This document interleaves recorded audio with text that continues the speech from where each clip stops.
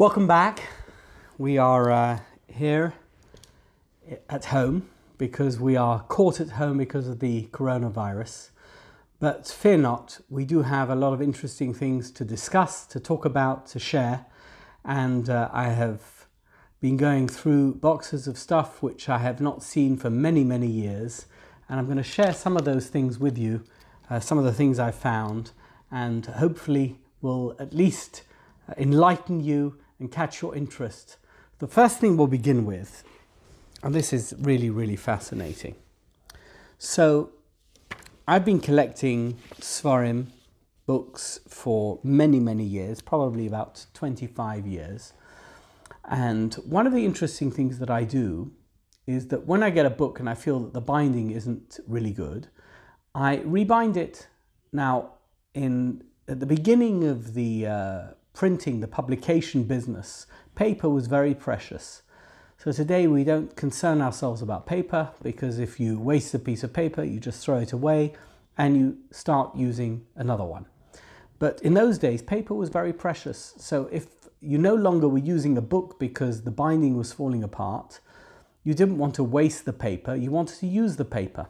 Somehow, at least the paper should be recycled in order for it not to get wasted. The thing is, when it comes to Sfarim, you're not just allowed to use a sefer, a holy book, for something else. You can't just use the paper for some mundane purpose. You have to use it for something which is of equal status to the book that is no longer usable.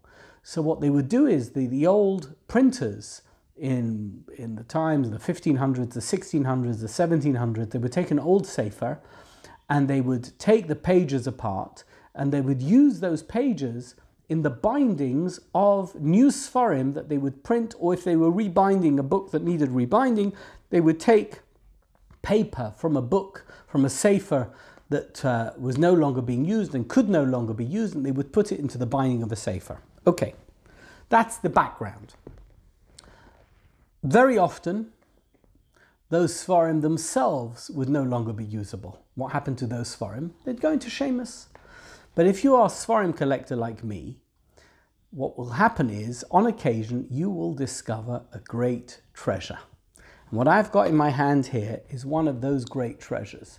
So I bought a sefer probably about 20 years ago, and it was in very, very poor condition. I had it completely rebound. But in order to have it rebound, I told the binder, who wasn't a Jew, was a Gentile, I said to him, whatever you find in the binding, when you take the binding apart, please make sure to give it to me and to show it to me, because I want to be able to see if there is something there that's worth preserving, that's worth keeping. Anyway, he found in the binding of this particular book that he rebound for me, it was a book from the 1700s, a piece of paper which was a printed Hebrew leaf from a book. Of course, he had no idea what it was, and he showed it to me. Here we have it. I'm going to show it to you. It is, I'm often asked, do you collect incunabula? Do you know what incunabula are? Incunabula are books which were published in the very first few decades of publication. The first book ever to be published, ever, Jewish book, was in 1470. Here I'm holding in front of me a leaf, only one leaf, it's the only one I have, of an incunabula, which was published in 1490. So this page here that I'm holding in my hand is 530 years old. It is it's a piece of the Rambam. So the Rambam is an extremely important Jewish work. I'm not just telling you this because I studied in yeshiva and I studied the Rambam and the Mishnah Torah. And for those of us who are of a more philosophical bent, the Moreh Nevuchim, Rambam Perush HaMishnayos, we're going to get to that in a minute. The Rambam Mishnah Torah is an extremely important book. And the reason for that is that in his introduction to the Mishnah Torah, he said, listen, people have a limit as to how many books they can buy and to what they can do with those books. He says the fact is that if you are going to buy yourself a Gemara and you're not a great expert as to how to decide Jewish law, you're going to be extremely confused. So what's the point of having a Gemara? You have a limit to how many books you can have in your house because they're extremely expensive. I'm assuming, I don't have to assume, in his day, a book was handwritten. Either it was in a scroll, or if it was a bound book, it was handwritten. You're going to choose 2 sets of books to buy. The Rambam said, buy a Tanakh and a Mishnah Torah. No need to buy a Gemara, buy a Mishnah Torah. Why? Because I have distilled every aspect of the Gemara. I have distilled it into my work called the Mishnah Torah. So the Mishnah Torah took on incredible importance in the Jewish world. So I want to tell you this, that the very first Gemara that was published, that means the first Shas ever published, was in 1489. The very first Rambam to be published was published many years before, in 1474.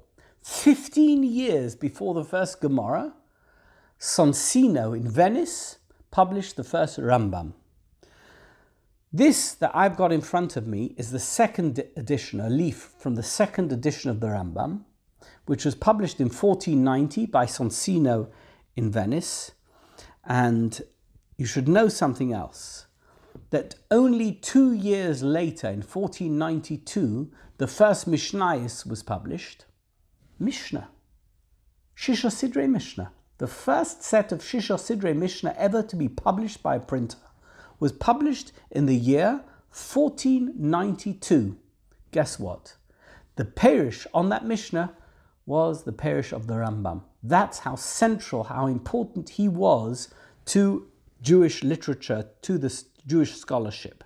Okay, what I have in front of me here is interesting for the following reason. First of all, it comes from Sefer Mishpatim. You know that Mishnah Torah was separated into 14 volumes. That's why it's known as the Yad HaChazaka.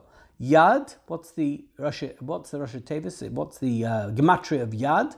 Yud Daled. Yud Daled is 14.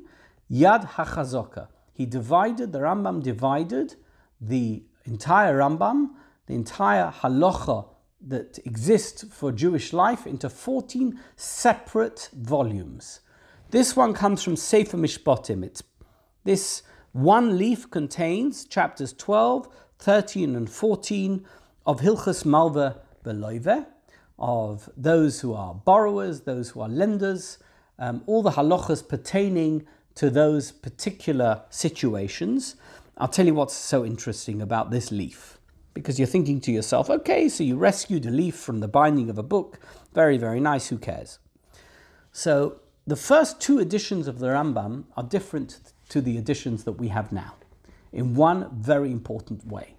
So you know that Rabbi Avram from Posquez wrote an annotation, a series of notes on the Rambam that we call Hasogas Harayvad.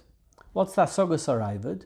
He wasn't entirely happy with the way that the Rambam presented all the different aspects of Jewish law as definitive. He said that not everything is definitive. Some things that the Rambam said are not entirely correct, and he challenged them.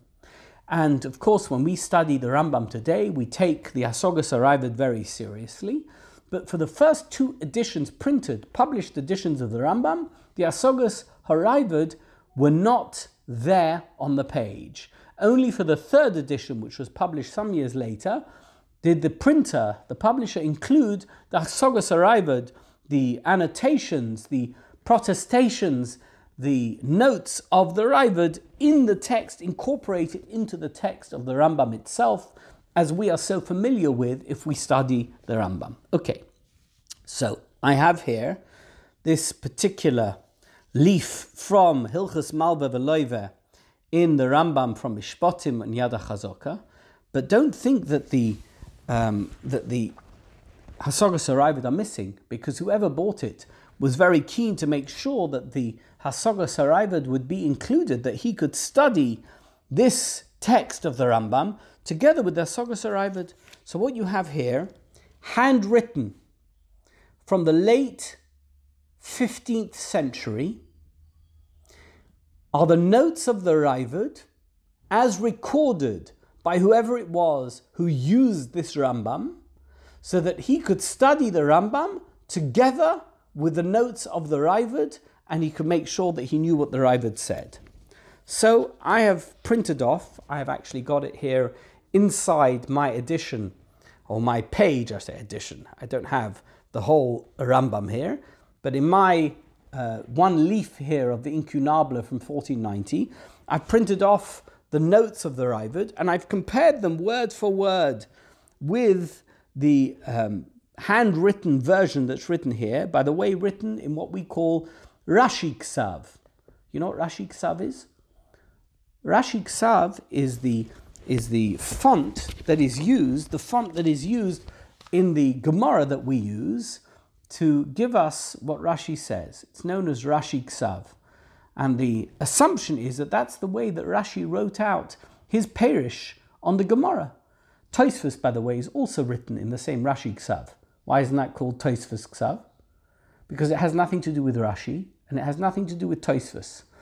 The printer or the publisher at that stage wanted to create a differentiation between the main text of the Gemara and the Perushim, the Noise Kelim, the super commentaries that were on the side of the page. So he used a different font in order to show you that what was written on the side was not the main text of the page. So he printed Rashi and Tosfos on the side of the page using this different font. What font could he use? Because the main font that we are familiar with is what we call Ksav Ashuris. It's the Ksav that we know, the font that we know, the version that we use in the Sefer Torah, and the version that we use when we read a Siddur, when we have a vowelized Hebrew text. So he didn't want to use that. There was only two other versions of Hebrew font that were in use at that time. One of them is the Ksav that we're very used to, very familiar with, and that is the cursive script that we use to write Hebrew. So Hebrew is not written in Ksav Ashuris, unless you, of course, you are a scribe, a sofer who writes a Sefer Torah or Tefillin or Mezuzah. And for a general person, we don't use the Ksav Rashi to write the script, although in a minute you're going to hear that I'm going to tell you who does use it. The version of Hebrew writing that we use is something called cursive script. That is the general alphabet that is used to convey in writing whatever it is you want to say in Hebrew. When you print it, you generally print it either in Ksav Ashuris or some version of it, or you print it in Ksav Rashi. What is Ksav Rashi? In Sephardic countries, Spain, North Africa, Iraq, Iran, they would use something called Ksav Rashi. That means they would write in the same way that we are used to the printed version of Rashi on our Gemara. It's got nothing whatsoever to do with Rashi. Rashi never wrote using Ksav Rashi. Rashi wrote either using Ksav Ashuris or he wrote using the cursive script, the script version of the Hebrew alphabet that we're familiar with in writing. Ksav Rashi is something that was invented using that terminology by the printer, by the publisher who wanted to differentiate between the main text of the Gemara and the Perushim, the Noise Kelim that were on the side of the Gemara. In any event, the notes that I have here on the side of the text of the Rambam, of the 12, 13 and 14th chapters of Loiva Umalve, is in Rashi script. I'm going to compare these two versions. So, very often, the Raavad, when he began, would say, Omar Avram, Aleph, Aleph, Omar Avram. And here we have it, Aleph, Aleph. And it says here, Al Shitosoi. So here, in the version that we have, it says, Hu Hoylech. But in the version that I have here, in the written version, it doesn't say Hu Hoylech, it just says Hoylech. Ve'ein onu niskomim imoi. We don't agree with him. So that's exactly the same. Lefi sheloi ba, because whatever it is. Eini yodea shel zeh, abari shel zeh. And it's almost word for word. The bari here has an aleph in it. So if you look at the, and hopefully when we are finished with the editing of this segment, you'll see on your screen that the word bari in my version here, that is in handwriting from the 1490s, is Beis Reish Yud Aleph, but the bari that we have in the printed version that we're used to is Beis Reish Yud. Similarly, over the page we have a long note from the Raavad, also with slight variations. Omar Avram, Harav Zal Kosav Ze B'tshuva. So we have here in our version, we have in parentheses the words sheyesh bishtar, but we don't have that in the version. So it seems that was added later, maybe from another ksav yad of the Raavad. But in the version here of the person who ever owned this Rambam, this leaf of Rambam that was found in the binding of another book, he didn't have those words sheyesh bishtar. And therefore he left it out because he didn't know it existed, and he continued with the other words that continue with this note of the Raavad. Anyway, a fascinating piece of history here, a piece of a Rambam published in 1490, found in the binding of a book. Okay, let's continue. I love this piece. I love it because when you speak to somebody who learnt in yeshivas, he may have heard of this author, but he won't know much about him. In fact, it's not a sefer that's widely studied anymore, which is such a tremendous shame. This is the second volume of a sefer called Marcheshet. The Marcheshet was written by one of the greatest rabbis, one of the greatest of all the rabbonim and educators and poskim of the pre-war era in Lithuania, a man called Rabbi Yechezkel Abramsky. So Rabbi Yechezkel Abramsky published the Marcheshet, the first volume in 1931, and the second volume he published in 1935, and that's the volume I have here. I like this particular sefer because I didn't pay 1 penny for it. I found it in Seamus. So you know that I have this habit of whenever I pass a Seamus box, I like to look inside it and see if I can find something which somebody else has discarded, but I think is of great value. I found this, the second volume of Marcheshet, in a Seamus box. I have here a photo, an image of the Marcheshet. Here it is. I have another one here. This is a picture of the Marcheshet, Rabbi Yechezkel Abramsky, together with Rabbi Baruch Ber, who was the Rosh Hashiva of Kamenetz, on vacation somewhere in Lithuania during the 1930s. I want to tell you a little bit about Marcheshet because he's such an interesting man, and you're probably wondering, why don't I know more about him? I mean, everybody's heard of the Chofetz Chaim, you've heard of the Aruch HaShulchan, you've heard of the Dvar Avram, you've heard of Reb Chaim Grudzinski, you've heard of Reb Chanan Wasserman, you've heard of all the great Gedolim of the first part of the 20th century who lived in Lithuania. How come you don't really know much about the Marcheshet? So Marcheshet is a very interesting man. He was born in 1863. So he was a contemporary of Reb Chaim Grudzinski. By the way, Reb Chaim Grudzinski and him were very, very close friends. They spoke almost daily for most of the last years of their life, and that's because in 1898, at the age of 35, the Marcheshet, Rabbi Yechezkel Abramsky, became a Rav in Vilna of a Kehillah, and he also ran a small Beis Medrash of Talmidim, and he began teaching. Now, of course, Reb Chaim Grudzinski was also a Rav in Vilna. He was, of course, the senior Rav in Vilna.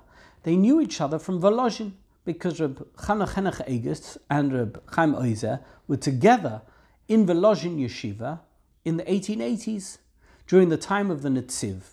Now, at that particular period, if you've heard my lecture on Volozhin, and it's also, may not be yet on YouTube, but it will be on YouTube, you'll be able to see that the Netziv and Reb Chaim Soloveitchik, who were the two principal educators in Volozhin Yeshiva at that time, had a profound influence on their Talmidim. The Talmidim at that time included Reb Chaim Oizer, included the Marcheshet, included Reb Issa Zalman Meltzer, Reb Moshe Mordechai Epstein, it included Reb Avram Yitzchak HaKohen Cook, and many, many others.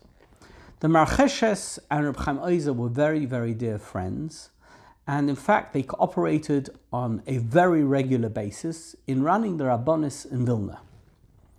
How come you've never heard of the Marcheshet? I'm going to tell you. There's two reasons for it. Because the man was a Gon Olam. His Sfarim are full of the purest and most fantastic Torah that you can find.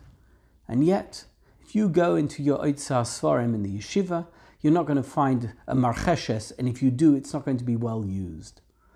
And the reason for that is twofold. There's two reasons. The first is, in 1917, the British government declared its interest in creating a Jewish national homeland for the Jews in the British Mandate of Palestine once the First World War was over.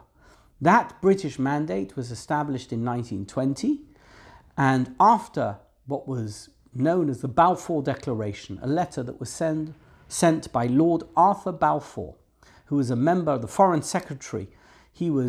That's the British equivalent of the Secretary of State. He was the Foreign Secretary of the British government, sent a letter to Lord Rothschild to express the British government's willingness to create a Jewish national homeland for the Jews. Many frum Rabbonim and many frum leaders in Eastern Europe said, even though we've never supported the Zionist movement, we now see how important it is, because imminently there is going to be a Jewish state and we must get behind it. Now, it didn't happen for another 31 years. That means in 1948, the Jewish state of Israel was created. But between 1917 and 1948, there was something known as the Mizrahi movement. It had already been created in 1902, but it took off after 1917. And one of the first signatories to its renewed leadership and importance after 1917 was none other than Rabbi Yechezkel Abramsky. Now, at the very same time, the Aguda movement was being created. In 1919, the Katowice conference created the Aguda organization, Agudas Yisrael. 1923 was the first Knesset Gedolah. I've written about the Chofetz Chaim's visit to Vienna, the very famous piece of movie footage that was found a few years ago. I wrote an article about it. You can find it on my website. Rabbi Yechezkel Abramsky never signed up to Agudas Yisrael. So that's one reason you've never heard of him, because the PR of the Aguda after the Second World War was certainly not going to include a rabbi who was not signed up to their movement. And despite the fact that he was one of the greatest rabbis of the Litvish world and of the Litvish yeshiva world, nevertheless, he didn't fit in with the profile that is required of such a rabbi, and therefore you've never heard of him. Now, the fact is, in 1929, Rabbi Yechezkel Abramsky fell out with the Mizrahi. Why? Because in those days, the Russian government insisted that the rabbi of any city, of any major Jewish community, had to have a government-approved education, a university education. You used to have a Rav Mitam, a government-appointed rabbi. And different people would put themselves up for election. And whoever it was who put themselves up for election who was backed by the Mizrahi was not supported by Rabbi Yechezkel Abramsky, and he got very angry with the leadership of the Mizrahi, and he refused to support their candidate, and as a result, he fell out with the Mizrahi, although he never came out in support of whoever it was that was the Aguda candidate, and he never was political again. Again, You never heard of him because he wasn't part of Agudas Yisrael, he was part of Mizrahi. Now, that's reason number one. There's a second reason. In the introduction to the first volume of Marcheshet, he writes that there's a newfangled, new idea as to how one should learn Gemara called the Brisker Derech. He didn't support it. He wasn't a fan. And he decided that he was going to write his Sefer in such a way that it had nothing whatsoever to do with this new version of learning Gemara through finding sources in the Rambam for the way to understand Pshat in a Sugya. He didn't agree with it. And he presented his Sefer completely outside of the Brisker Derech. Well, that's not fashionable, is it? Because if you learn in yeshiva, you've got to be able to learn something through with the Brisker Derech. So he was neither the Pilpul Derech nor the Brisker Derech. He was the ordinary way of learning Gemara, and that wasn't a system which endured after the Second World War. And so the Marcheshet, Rabbi Yechezkel, one of the greatest rabbis and Jewish educators, one of the greatest Talmidei Chachomim of pre-war Lithuania, is almost entirely forgotten. Not by me, because when I saw his Sefer in the Shemus box, I was so excited. I picked it up, and here I have it. I've printed off the pictures of him, and I've included a biography of his, and I've been through this Sefer, although I haven't been through it for many, many years. So glad to have found it. I'm going to go through it again. Sadly, in the early fall of 1941, Rabbi Yechezkel fell into the hands of the Nazis, and he was killed.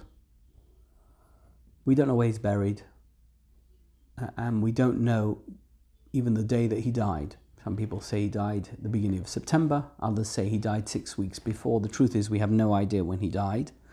We can't even commemorate his yahrzeit.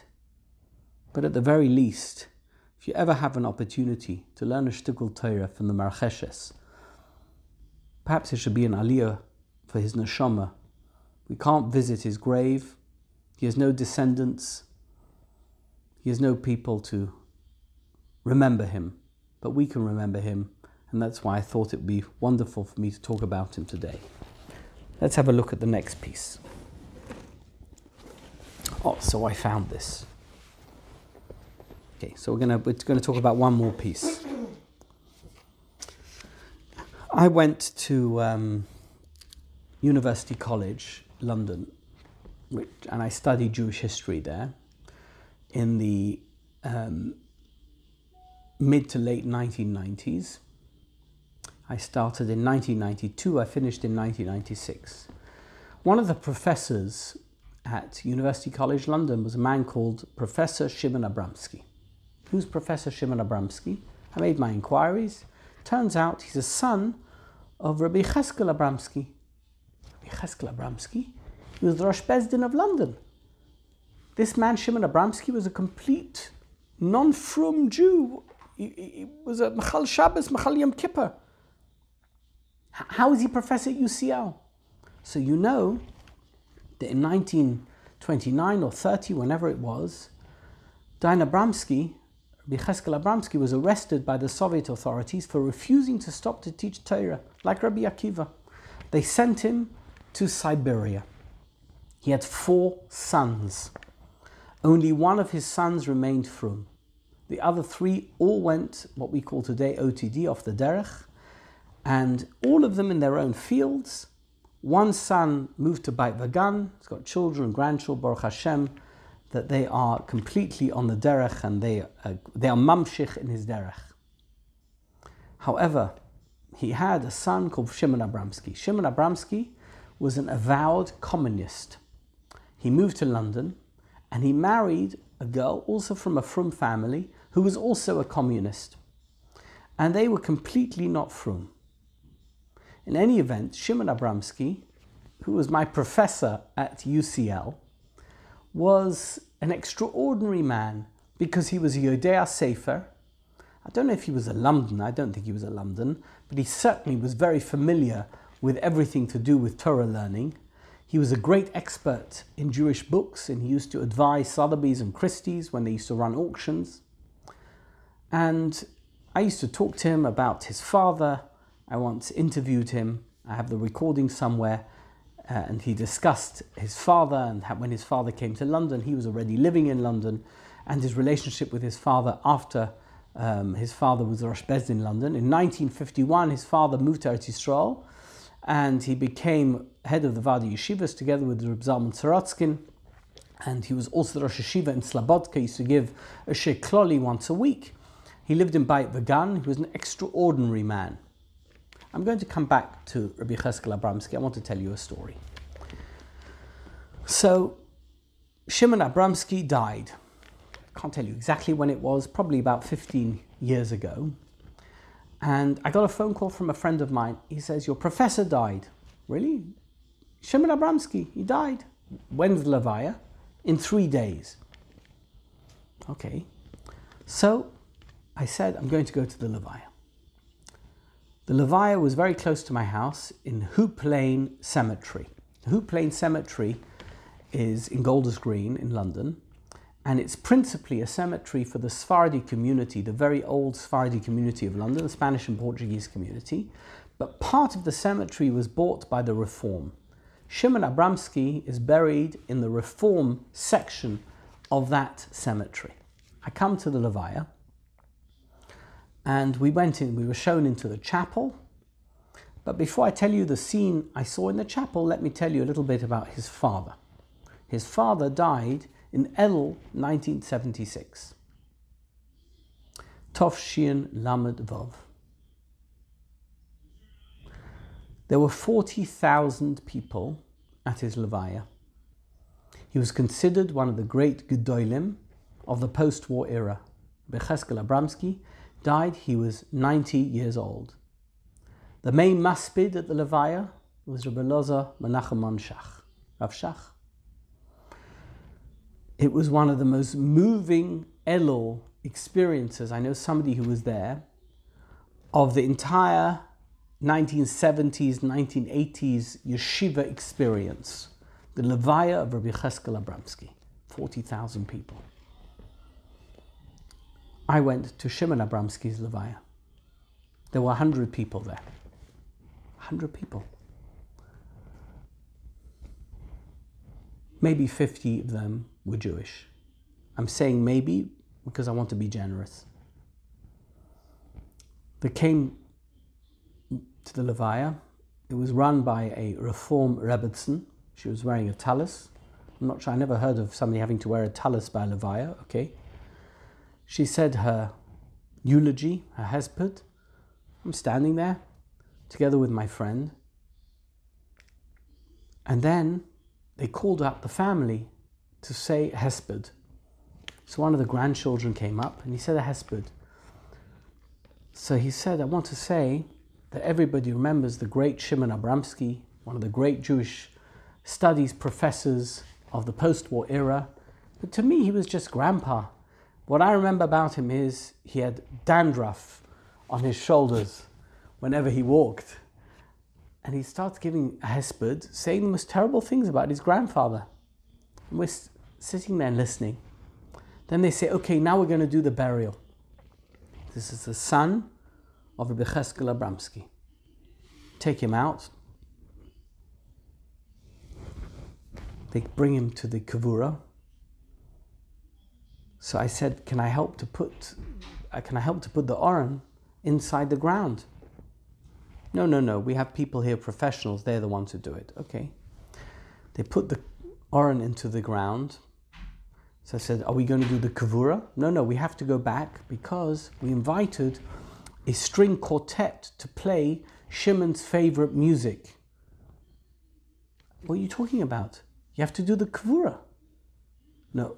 So the Reform Rebbetzin was a bit embarrassed. She said, well, if you want to do it, you can do it. So me and my friend, we took the shovels and we buried Chimen Abramsky. Chimen ben Yechezkel Abramsky. With every shovel full of earth that we put into the ground, I kept on saying, this is for Rabbeinu Rabbi Yechezkel. This is for Rabbeinu Rabbi Yechezkel. You know something? From Godel Hador, to Goy Gomer, 3 generations. That's it. His son, Chimen Abramsky's son, couldn't even say Kaddish. He couldn't read the words of Kaddish. And they needed to ask somebody else to say Kaddish, a friend of his, to say the Kaddish, because he couldn't say the words. You know, we have this sense that we are enduring and that we're always going to survive and everything's going to be okay. How do we know? How are we so sure that our children, our grandchildren, our great-grandchildren are going to be all that we want them to be and what we are for our fathers, grandfathers and great-grandfathers? I have here a picture of Chimen Abramsky. And this picture, if you see, he is looking towards the camera, but just behind him is a picture of his father, Rabbi Yechezkel Abramsky. This pamphlet, War, Revolution and the Jewish Dilemma, is a fascinating pamphlet. It comes, first of all, it's inscribed. It comes from the library of Chief Rabbi Lord Jacobowitz, Emanuel Jacobowitz, who was the Chief Rabbi of the United Kingdom, of the British Commonwealth. It's a fascinating essay, War, Revolution and the Jewish Dilemma. Just want to read you the first piece. In undertaking to deliver this inaugural lecture, I'm extremely conscious of the debt I owe to my former colleague and friend, continues giving thanks. He's profoundly grateful to this one and that one. And he quotes Isaiah Berlin. A Russian radical of the last century once observed that his country, compared to the West, had a great deal of geography, but little history. It might be said that with Jews, the opposite pertains. More than enough history, too little geography. And with that, I'll end today. Thank you.